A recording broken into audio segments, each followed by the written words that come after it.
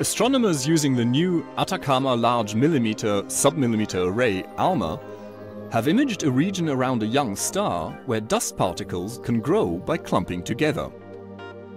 This is the first time that such a dust trap has been clearly observed.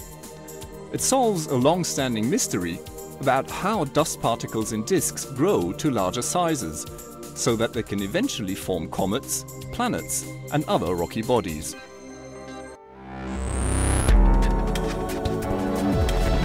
This is the ESO cast.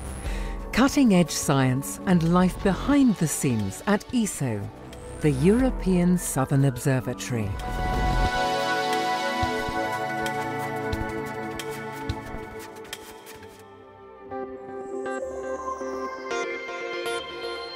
Astronomers now know that there are plenty of planets around other stars.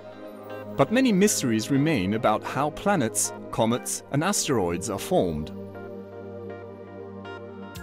New observations from the powerful ALMA telescope are now helping to answer one of the biggest questions.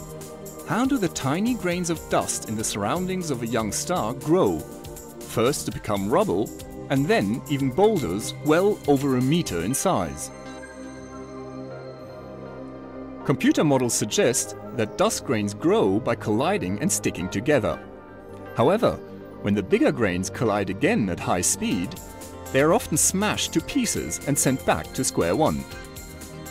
Even if they do not break up, the models show that the larger grains would be slowed down because of friction between the dust and gas, eventually falling onto the star without a chance to grow any further.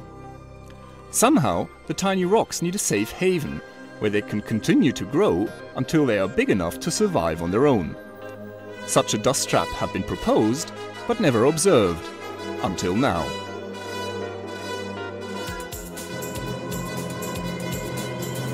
Astronomers used ALMA to study a protoplanetary disk in a system called Ophiuchus Infrared Source 48.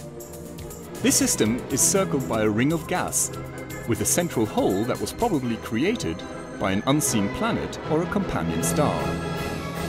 Earlier observations using ESO's Very Large Telescope showed that the smaller dust particles also formed a ring. But the new ALMA view revealed that the larger dust particles were doing something quite different. Instead of the expected ring structure, a very clear cashew nut-shaped feature was revealed. This is a dust trap, a region where bigger dust grains